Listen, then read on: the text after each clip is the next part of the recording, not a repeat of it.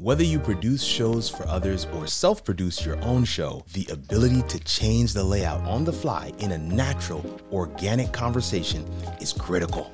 That's why this small but essential feature ad is a welcome change. Kirk Nugent here for Evmux, your live streaming sweet spot. And in this video, we'll look at spotlighting the speaker with a double click. Stay with us till the end, where we'll share a brief reminder about ISO.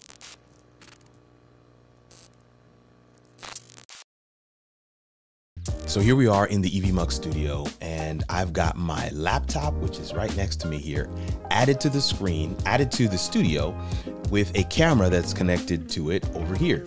So both of those, you can see them in the bottom portion of the studio down here.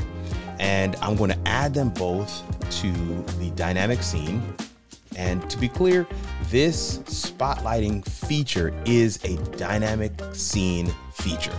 It's not a pro scene feature, it's a dynamic scene feature. In your pro scenes, you design them, you can crop them, you can move them all around. So your pro scene doesn't get this feature, y'all. So this is just for our dynamic scenes. But now we have two cameras on screen, and you can see me in both of them. So the basic gist of it is when you put your mouse on this screen, on this camera, you get a spotlight feature. Right? And you could just click the spotlight button, and that does make it big. You can click that again to cancel the spotlight, but you can actually just double click. You can actually just double click. And again, it works for the other one as well. We'll just double click, and again, double click, makes it smaller. And you can move them around if you want to move them in place. But literally, this allows you to change the layout dynamically as the conversation is happening during your live shows. One speaker might be making a point. You want to, spotlight them real quick, hence the name of the term, spotlight. You want to spotlight them real quick. And then the other speakers are still able to be heard even though the one speaker is full screen. And so as they start to talk or respond to whatever is happening, you can make that speaker small again. This person is making a point, you can spotlight them.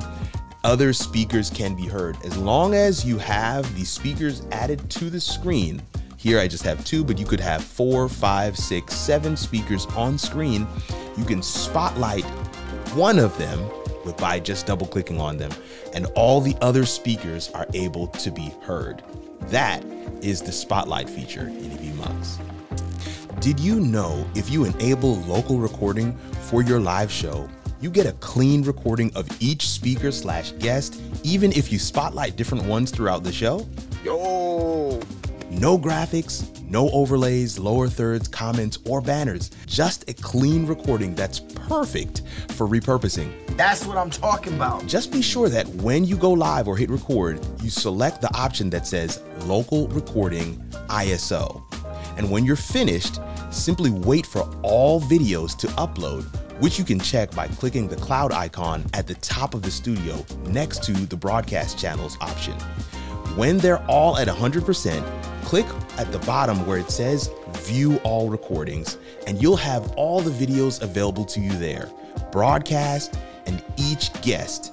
Gain more insights into Evmux features by watching these videos.